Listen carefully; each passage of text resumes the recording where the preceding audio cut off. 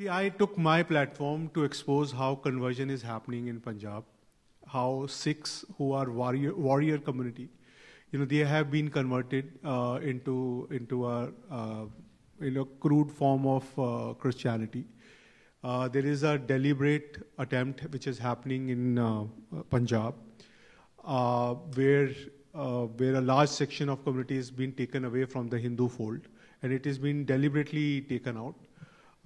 Because we all know the history that Sikhs, that the Panth was formed to defend the Hindu faith, and now there is a full-fledged conspiracy which is going on in that state, where Sikhs are being taken out of the Hindu fold. So I used my platform. I reported on the changes which are happening in that society.